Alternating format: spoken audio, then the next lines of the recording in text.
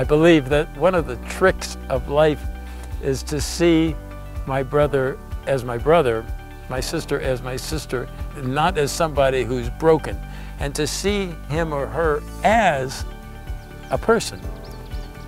And can I relate to somebody as a person without putting that filter in front of me?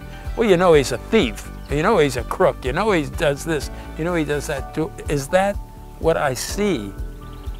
Is that what controls my relationship?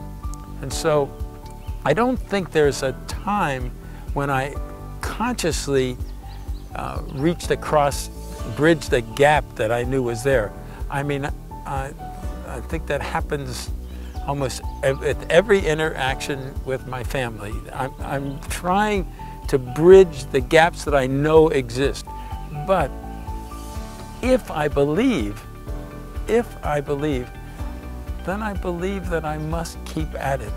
I must keep at it because of all the things that Jesus did. I believe his greatest miracle was that he loved those people. He convinced them that his love was unbounding and that nothing they could do would turn him against them. And so even though they broke the rules, even though they overstepped their bounds, his attitude was to bring them back.